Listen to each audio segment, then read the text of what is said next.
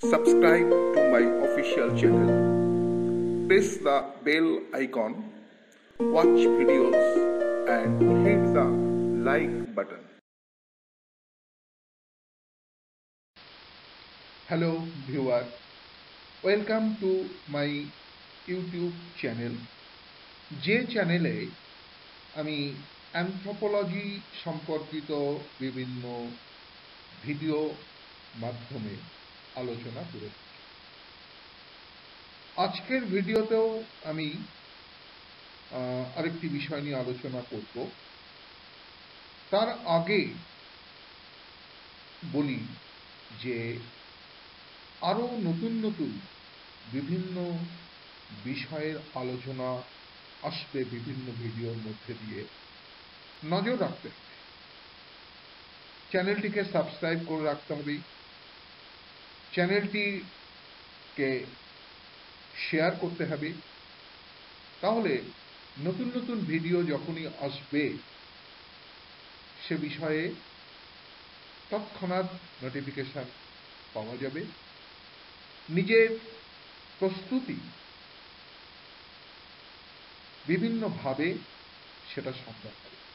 এবং এটাও বলি যে এতদিন অ্যানথ্রোপোলজির বিভিন্ন বিষয়গুলো আলোচনা করেছি, ভিডিও এসেছে, আসতে চলেছে biology, human biology based MCQ, যা বিভিন্ন কম্পিটিটিভ এক্সামে খুব গুরুত্বপূর্ণ। কোনো না কোনো ভাবে বা হিউম্যান বেসড বায়োলজি আসে। অ্যানথ্রোপোলজি পড়তে গেলেও কিন্তু আমরা সেই বিষয়গুলোই জানতে পারি। Adaptation, evolution, human nutrition, genetics ইত্যাদি ইত্যাদি বিভিন্ন হিউম্যান ওরিয়েন্টেড বায়োলজি কিন্তু পরীক্ষায় আসে। আগামী ভিডিওতে সেগুলোর উপর আলোচনা থাকবে। সেই জন্য অবশ্যই চ্যানেলটিকে সাবস্ক্রাইব করো, শেয়ার করো এবং লাইক বাটন প্রেস করো। তাহলে আজকে শুরু করা যাক। Dominant caste. একটা কথা মনে রাখতে হবে যে ভারতীয় সংস্কৃতি সভ্যতা পরিবর্তনের বিভিন্ন কনসেপ্ট রয়েছে,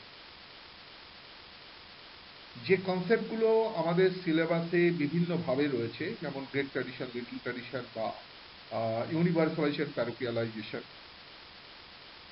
সংস্কৃতাইজেশন, dominant caste, secret complex, type caste continuum, etcetera. এই কনসেপ্টগুলোর অন্তত পক্ষে একটা যে কোনো বছরের WBCS এর প্রশ্নে থাকে। সুতরাং এই কনসেপ্টগুলো আমি বিভিন্ন ভিডিওতেই আলোচনা করব। অলরেডি করেছি সংস্কৃতাইজেশন, ডমিনেন্ট কাস্ট আলোচনা করব। আরও বিভিন্ন বিষয়ের উপর নজর রাখতে হবে। সেই জন্য চ্যানেলটিকে সাবস্ক্রাইব করাটা খুব জরুরি। তাহলে যথাসময়ে নোটিফিকেশনটা পাবে এবং নিজের প্রস্তুতিকে যথাযথভাবে মজবুত করতে পারবে। তাহলে ডমিনেন্ট কাস্ট, হ্যাঁ, এটাকে বাংলা করার খুব একটা প্রয়োজন নেই। হ্যাঁ, আমরা এরকম বলতে পারি, এখানে কাস্ট বলতে আমরা যে জিনিসটাকে বুঝি, এখানে কাস্ট বলতে কিন্তু একটা মানব গোষ্ঠীকে বোঝাচ্ছে। সবসময় ওই যে ব্রাহ্মণ ক্ষত্রিয় বৈশ্য, কিন্তু এক্ষেত্রে সেইভাবে কাস্ট কিন্তু এ অর্থে নয়। এখানে একটা জাতি গোষ্ঠীকে বোঝানো হচ্ছে। হ্যাঁ, সেই গোষ্ঠীটা অবশ্যই কোনো জাতি গোষ্ঠী অন্তর্ভুক্ত, অবশ্যই সেটা। কিন্তু এখানে ডমিনেন্ট কাস্ট প্রভাবশালী কোনো মানব গোষ্ঠীকে চিহ্নিত করা হয়েছে, যেটা ভারতীয় গ্রামীণ সমাজে এর প্রভাব লক্ষ্য করেছিলেন আমাদের প্রখ্যাত অ্যানথ্রোপোলজিস্ট এম.এন. শ্রীনিবাস। সেই জন্য যে এই যে শব্দটা, এই যে টার্মিনোলজিটা ডমিনেন্ট কাস্ট, এর প্রোপাউন্ড বাই এম.এন. শ্রীনিবাস। এবং এ বিষয়ে তিনি 1959 সালে তার যে গবেষণা প্রকল্প ছিল রামপুরা, কর্ণাটকের একটা গ্রাম রামপুরা, সেখানে তিনি এই কাজটা করেছিলেন। এবং এই কাজটা উনি আমেরিকান অ্যানথ্রোপোলজিস্ট বলে একটা জার্নালে পাঠিয়েছিলেন। তারপরে সেই জার্নালে সেই গবেষণাপত্রটা প্রকাশের পরে কিন্তু ভারতীয় নৃতাত্ত্বিকদের মধ্যে, শুধু ভারতীয় নৃতাত্ত্বিক নয়, বিদেশিদের মধ্যেও কিন্তু যথেষ্ট আলোড়ন সৃষ্টি করেছিল। কারণ এটা একটা খুব সুন্দর একটা কনসেপ্ট এবং সংস্কৃতির পরিবর্তনের ক্ষেত্রে যার একটা যথেষ্ট গুরুত্বপূর্ণ ভূমিকা রয়েছে। তা সেই জন্য আমরা দেখে নিই যে ডমিনেন্ট কাস্ট কথাটার অ্যাকচুয়াল অর্থটা কি। সেটা কেউ যেমন শ্রীনিবাস বলছেন যে যে caste in the village which is numerically strong and also wields the greatest গোষ্ঠী, যারা সংখ্যাগতভাবে যে সংখ্যাগুরু, বেশ তাদের নির্দিষ্ট স্ট্রেংথটা খুব বেশি, এবং যারা অর্থনৈতিক এবং রাজনৈতিক ক্ষমতার দ্বারা অন্যদেরকে পরিচালন করে থাকেন, নিয়ন্ত্রণ করে থাকেন, এরকম গোষ্ঠীকে ডমিনেন্ট কাস্ট হিসাবে উনি চিহ্নিত করেছেন। আসলে সেটারই আমরা একটু দেখে নিই যে কেন এটাকে ডমিনেন্ট বলা হচ্ছে। এই ডমিনেশনটা কিসের? আমরা বললাম যে সংখ্যাগতভাবে তারা একটু লার্জ হবে, বৃহৎ হবে, এবং তাদের অর্থনৈতিক এবং রাজনৈতিক প্রভাব ক্ষমতা তারা বিস্তার করবে। আসলে কোনো একটা গোষ্ঠী যখন অন্য একটা গোষ্ঠীর উপর কমান্ডিং, তাদের সমস্ত আদেশ তাদের দ্বারাই সমস্ত বিষয়টায় পরিচালিত হয় এবং নিয়ন্ত্রিত হয়, এবং তাদের প্রভাব সমাজে সেই জনগোষ্ঠীর মধ্যে তাদের প্রভাবটা বিশেষভাবে কায়েম করে, এরকম একটা জনগোষ্ঠীকে ডমিনেন্ট কাস্ট হিসাবে চিহ্নিত করা হচ্ছে। এবং এম এন শ্রীনিবাস এই বিষয়টাকেই জিনিসটা দেখেছেন যে কিভাবে তারা নিজেদেরকে প্রভাব আধিপত্য বিস্তার করে থাকেন সেই নির্দিষ্ট সংশ্লিষ্ট গ্রামে। এই ডমিনেন্ট কাস্ট বিশেষ কিছু বৈশিষ্ট্যের অধিকার।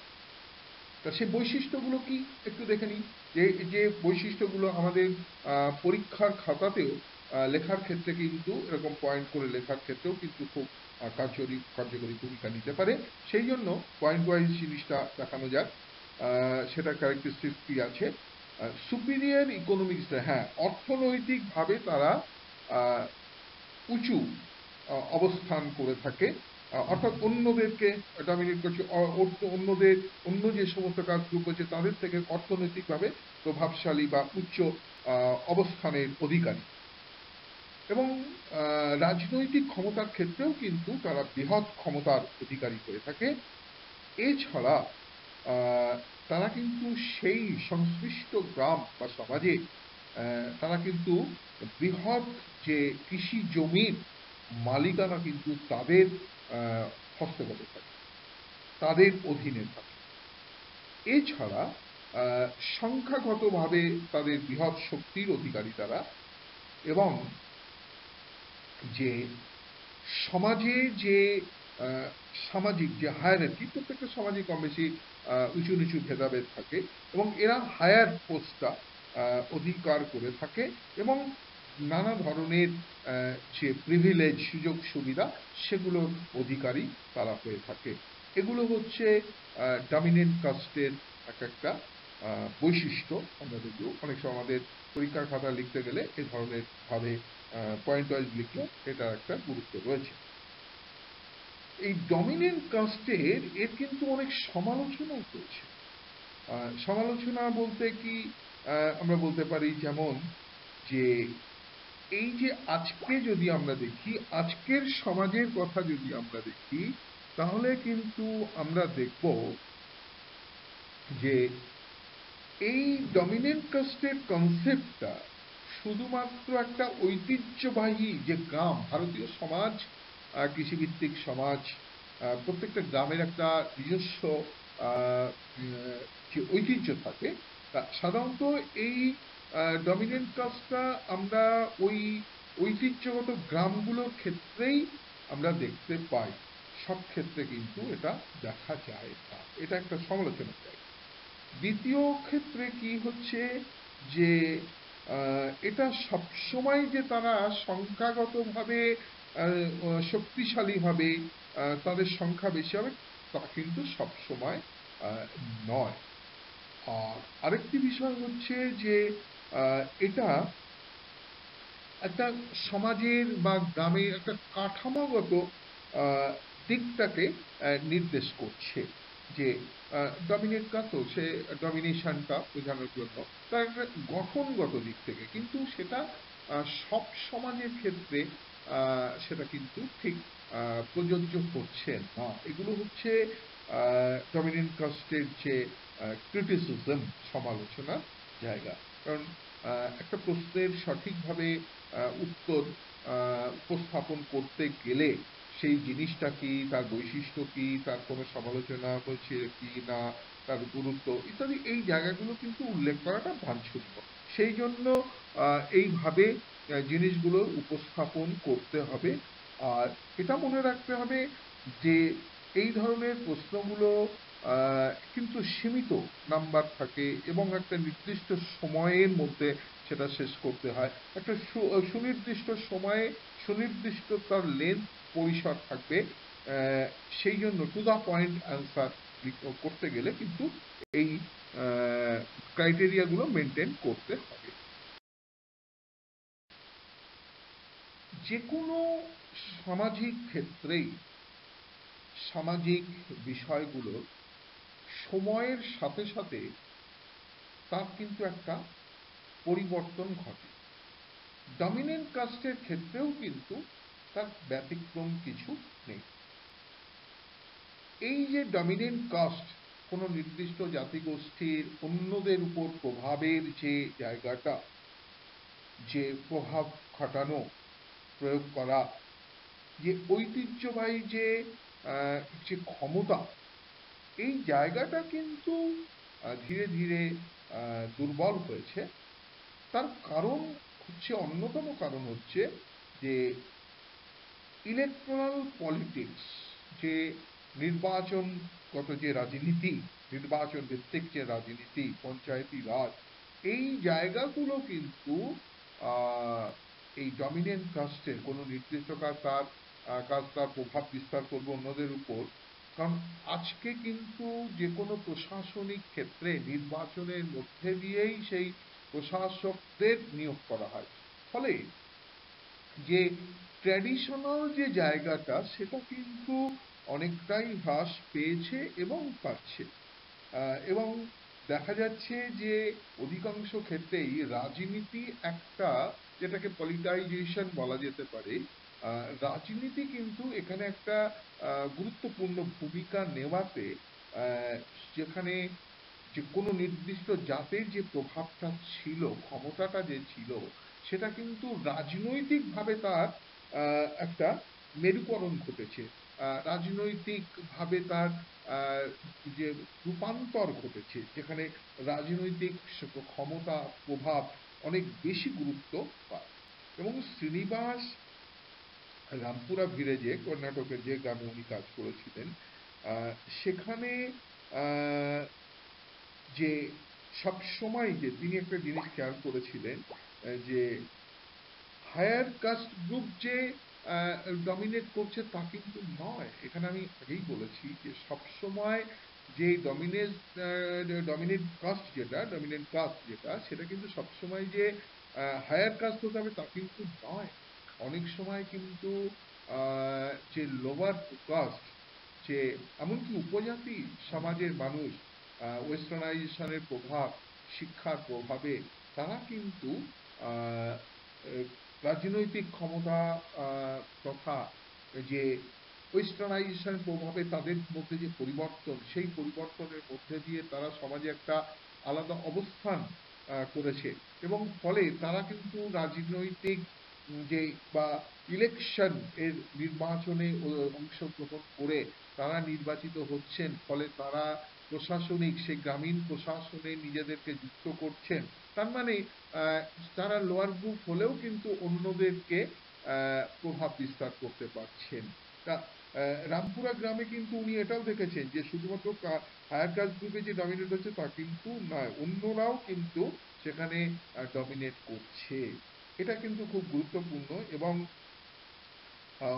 উইজের অনেক আগেই কিন্তু এই বিষয়টাও কিন্তু তিনি ইউপি গ্রামে যখন করিমপুর গ্রামে কাজ করেছিলেন, আহ, সেখানেও কিন্তু সেখানে আবার তিনি দেখেছিলেন যে এই যে ডমিনেন্ট যে গ্রুপটা, এরা কিন্তু তাদের যে ডমিনেশন, সেই ডমিনেশনের অন্যতম কারণ হলো যে কাল্টিভেশন যে ল্যান্ডটা, সেই ল্যান্ডের মালিক হচ্ছেন যারা, তারাই কিন্তু অন্যদেরকে ডমিনেট করছে।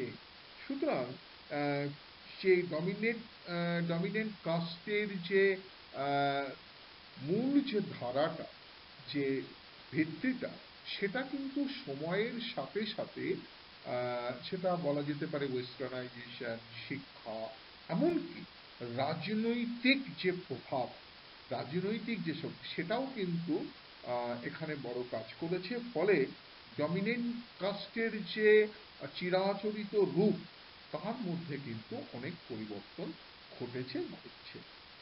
তাহলে এই এক একটা টপিক এইভাবে বিভিন্ন বিষয়ে আলোচনা করে তার উপস্থাপন সঠিকভাবে করতে হবে। এরকম আরো বিভিন্ন বিষয়ের আলোচনা নিয়ে আমি আসবো বিভিন্ন ভিডিওর মধ্যে দিয়ে। তার মধ্যে ইতিমধ্যে যে আরো যে বিষয়গুলো আছে সেগুলোর উপর নজর রাখতে হবে। সেই জন্য নজর রাখতে গেলে চ্যানেলটিকে সাবস্ক্রাইব করতে হবে, শেয়ার করতে হবে। তাহলে নতুন নতুন ভিডিও আপলোড হওয়ার সাথে সাথেই নোটিফিকেশন আসবে এবং নিজের প্রস্তুতিকে আরো মজবুত করতে পারবে। এবং এটা আবারও বলি যে বায়োলজির বিভিন্ন কোশ্চেন, এমসিকিউ নিয়ে নতুন ভিডিও আসছে, নজর রাখতে হবে। তাহলে আজকে এটুকু রাখছি, নতুন ভিডিওর জন্য অপেক্ষা করো। Subscribe to my official channel. Press the bell icon, watch videos and hit the like button.